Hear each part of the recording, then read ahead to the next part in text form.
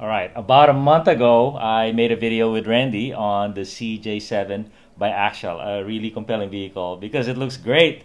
And but the problem is it's so popular that you're like running around crawling with the same vehicle with all your buddies, right? Yeah.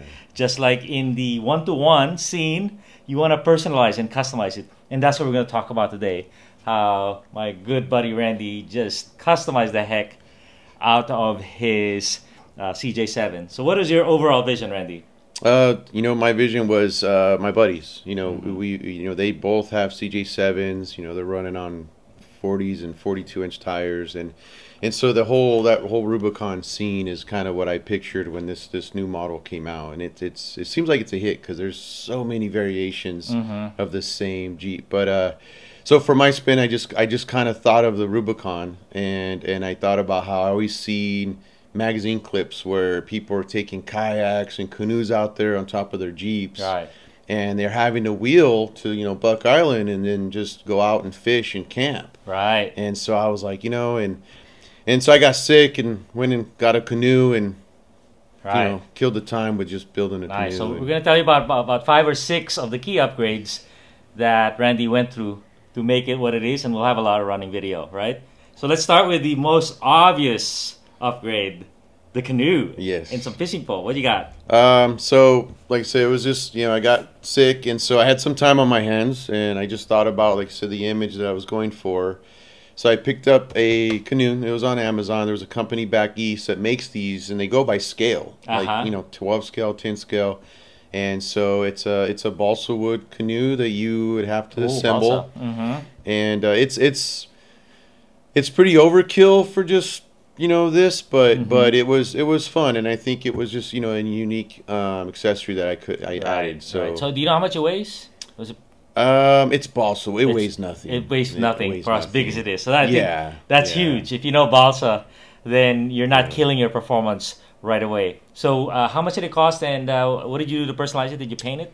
Yeah. So you assemble, and I'll show you. You assemble it all piece by piece. It's pretty daunting. Oh, I mean, wow. it's not. It's like it's a lot. It didn't come like that, huh? No, unfortunately. Like I See, said, that's why I asked. but it's very detailed. Oh my God.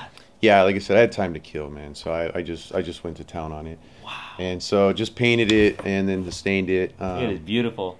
Yeah, it came out actually really. Like I said, I think it's a little way overkill. And what do you think? What was the retail, and how many hours you think you have that in that thing? It took me a couple days, just on and off, letting the glue dry and such. I don't remember. It was a little bit pricey. Over 100? No. Okay. But it was, I think, over 50. 30, 50 bucks, Okay. something like that. Right. I don't remember exactly.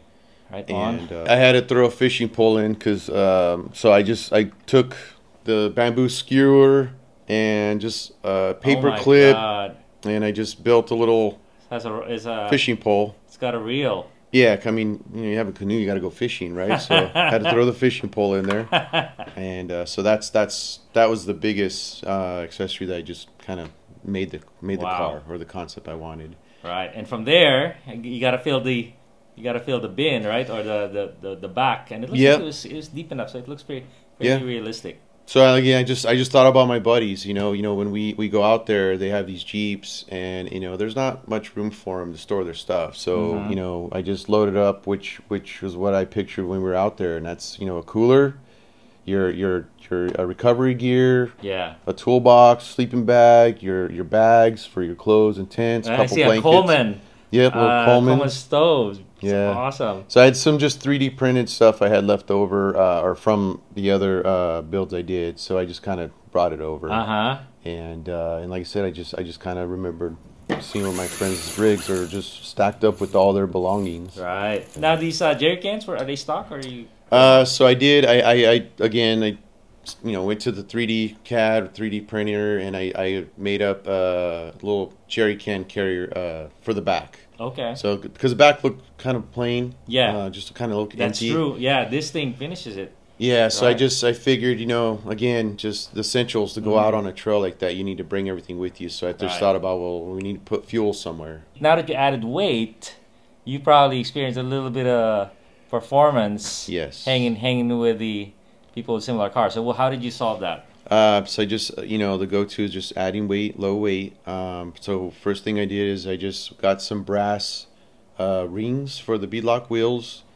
Just some random Amazon type, and just only because, I kind of somewhat of advantage of machining them down to fit. Right. So I added some brass rings, and I think you have Pitbull wheels, right? Yeah, Pitbull wheels. I don't think Pitbull makes brass rings, so you were able to make. Yeah, I was able to make them fit. Uh-huh. And then I got the Pitbull XL tires, which I've always been beautiful lucky tires, with. huh? Yeah, they actually look the perform. part. They perform very well too. Oh, really? Yeah, I'm actually pretty impressed with how much they grip. And then I just add the brass knuckles. Brass knuckles to the axial front axle. So weight on all four wheels, which is the Yeah. cheapest weight I think you could add in the lowest. Yep. And then brass knuckles, so a little more on the front than the rear. Yep. And then how did the suspension work out? So one thing I noticed, the early Bronco, it seemed like, I followed the trend, and we went to the direction, Vu and Eric, myself, and a few people I've seen as reference, everybody threw on that sway bar. Yeah, on the Axial SCX10.3. Yeah. Early Bronco. Yeah, the early Bronco version of the same chassis. Same chassis. So I, we went out. I got that all set up. We were out there wheeling them, and I just felt that sway bar was a little too much. Like it would fall short when it came time to compress the one wheel when you needed it, especially when you're side heeling. Yeah. And so I didn't want to do that to this, and like I said, that the sway bar was kind of questionable, because I just kind of seen where there's a moment where I'm side heeling, I was hitting an obstacle, I'm right at that threshold of tipping over, and I'm going up over a rock, and instead of that rear one tire compressing, it would push me over every time. Yeah. And so when I looked at this, I started realizing that the spring rate seemed to be okay. It had to do something with the leverage, the leverage on these springs. And so what I ended up doing is I spaced out the rear shocks and spring coilovers to try and reduce that leverage that body had. Right.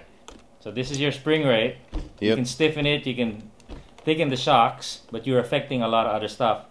But what Randy's talking about is this part was a little too easy, right? Yeah, way too easy. So and that, I believe it's your roll center, and you look to solve that by and I just spaced them out on the top or the back. Both. So I spaced them out equally, and okay. so that way I basically took away that leverage. that roll center had. Exactly. Just imagine if your shocks were like this narrow, then all your weight will just tip you over on any difficult spot.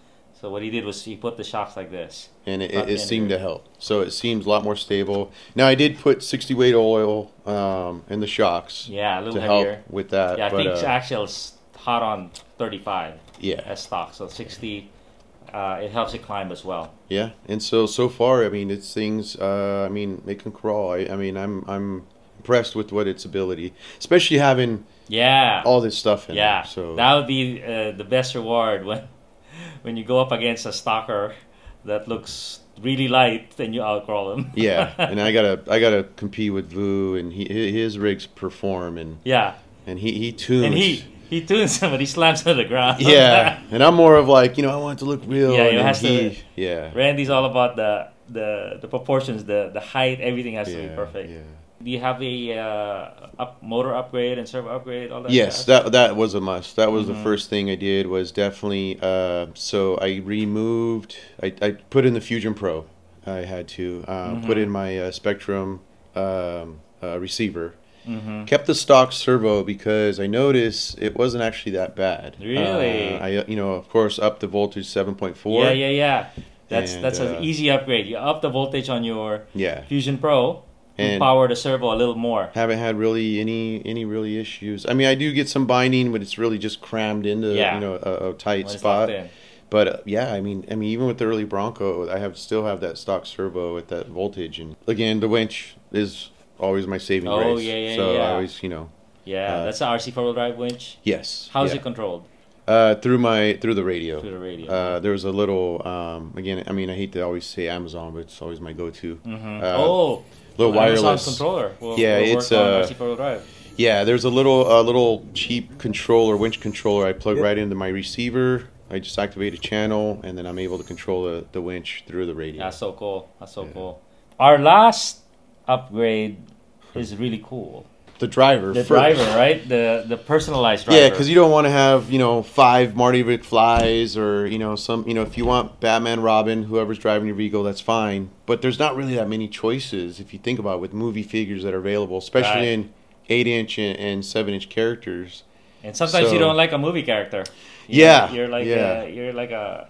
So I came across ClassicTVToys.com, and it was cool because they offer 7 and 8-inch figures, but there was also a feature that they offer where you can have your face and head printed for that 7 and 8-inch figure. Wow. So I was like, man, I mean, it's a little pricey, I'll admit. But how often are you able to find a figure that's you? Exactly. I mean, granted, it's in a Jeep and it should be in a Bronco for me, but this is fine here. But yeah, it's so I reached out to them, and I ordered a figure. I took a picture of my face, and they created. You don't have to scan your face, huh? No, just 3 photos: your front and the 2 sides.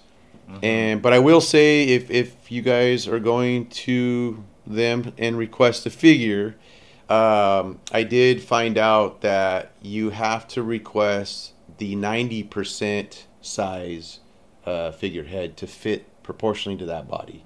I ordered the normal size as usual, and it was just a default, but the head was enormous for the 8-inch body. It just wasn't proportional. It was too big.